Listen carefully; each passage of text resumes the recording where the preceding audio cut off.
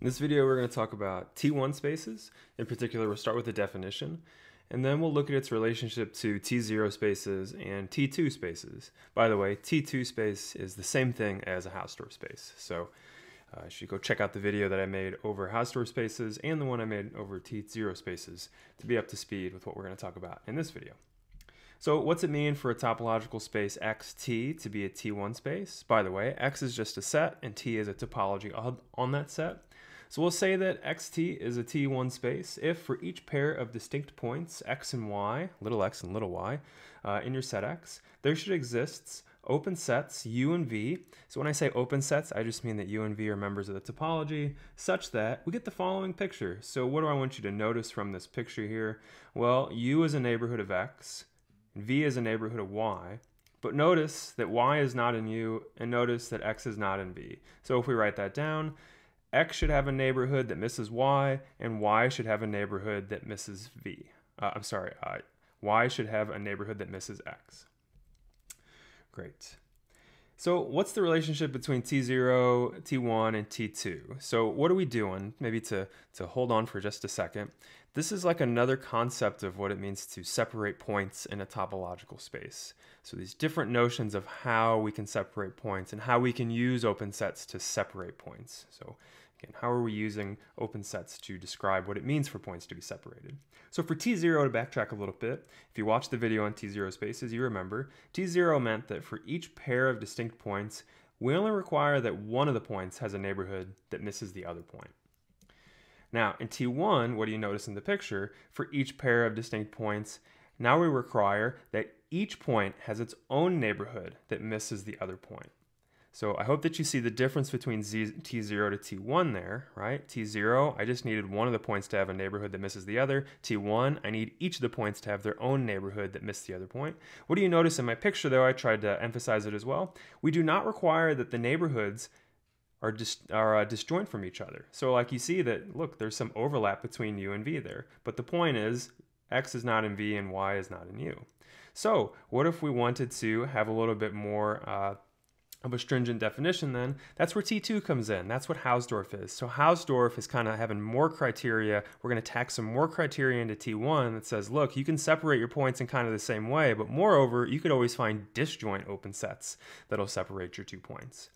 So again, I hope that having T0, T1, and T2 kind of laid out 1, 2, 3 right next to each other gives you an idea of how we're adding a little bit more criteria for what it means for points to be separated, or a little bit more criteria in how we describe how points are separated by open sets. And one way you could think about this, or I've heard it described as before, is that like T0 is kind of saying, well, you've kind of got just enough points to quote unquote separate points from each other. T1 though, you're kind of requiring more open sets to separate points. And of course with T2, the fact that you could find distinct points or distinct neighborhoods that separate the points, you're even requiring more open sets in your topology to separate your points. So what do we want to look at here next? There are some logical implications. In particular, a T2 space is T1, so T2 implies T1, and T1 implies T0.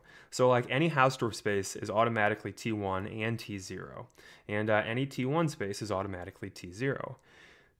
Always happens. So what we want to do is we want to show that if I try to reverse those arrows, you're not necessarily guaranteed that it's going to work. So in other words, like the reverse implications are not necessarily true. So we can't necessarily reverse these arrows.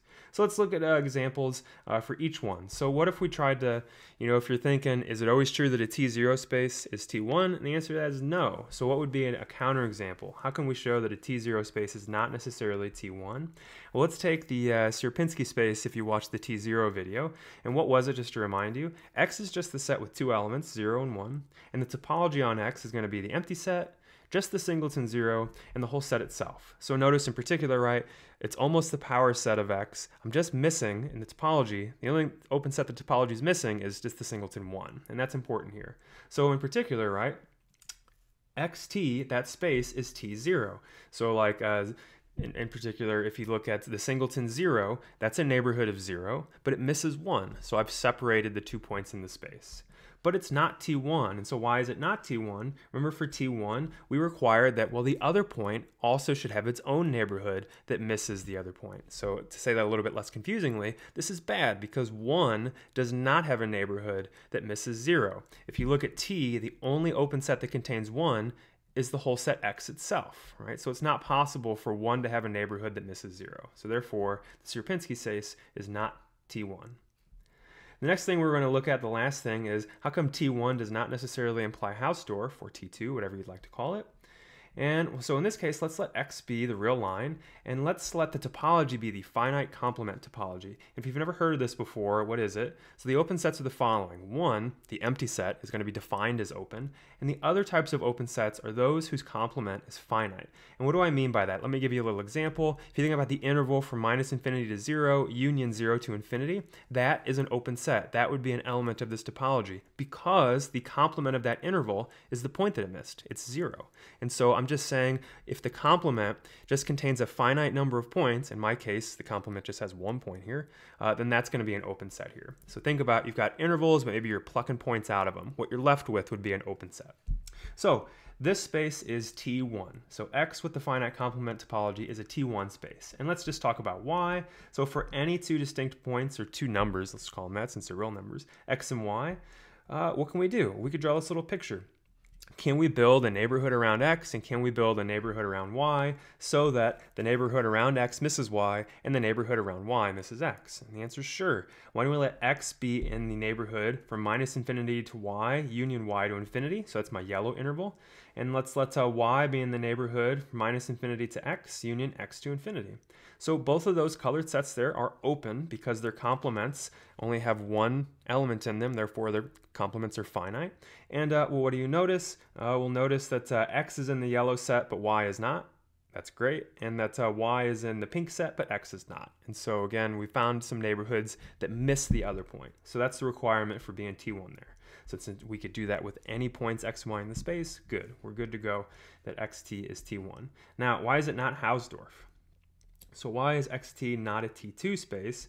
Well, any two non-empty open sets in this finite complement topology, they can't be disjoint. So the finite complement topology is kind of goofy in that sense, in that any two non-empty open sets have to intersect in some way, which maybe isn't too hard to believe. So how would we see this? Maybe you can kind of visualize it, but how I think about it, you know, if U and V are two sets in the finite complement topology, well, that means that the complement of U has a finite number of numbers in it. So U1 through UN, where those are just real numbers, right? You could list out what are the points that are not in U. Similarly, the complement of V has a finite number of numbers. That sounds kind of goofy to say. X minus V is a finite list, so say V1 through Vm. So what am I going to do? Well, I know that there's a lot more real numbers than just n plus n of them. I'm just going to pick a real number y that's not in either of these two lists. So let's let y be a real number such that y is not in the list of the u's and the v's.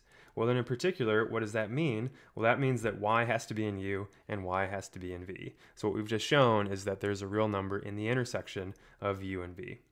So what does that show one more time? R with the finite complement topology, it is possible to separate your points in the T1 notion, right? But you can't guarantee that there are disjoint neighborhoods that separate your points, and so it's not a Hausdorff space.